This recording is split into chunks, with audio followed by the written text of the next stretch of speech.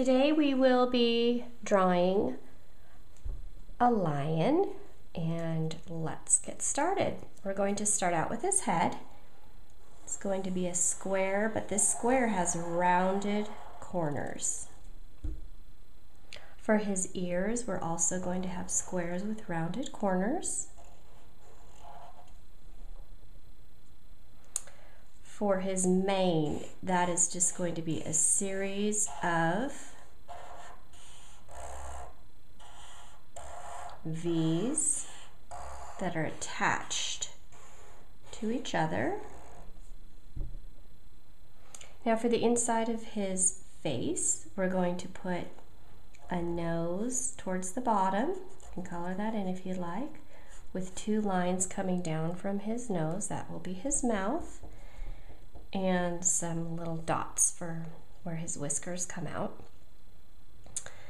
Wide set eyes, and large dots for his eyes. Now for his body, we're going to just have that come out as curved lines from his mane. And then behind his body will be his back legs and his feet. So those are just forward and backward J's.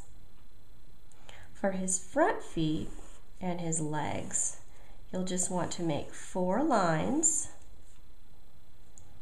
And then attached to those 4 lines, we're going to put some semicircles. If you want to put a little bit of nail coming out of each tip, that would be great too. Then let's close this up. The last thing that we'll want to do for our lion is we'll want to give him a tail. So find a good spot for it. Come out with a curved line and then another curved line right next to it.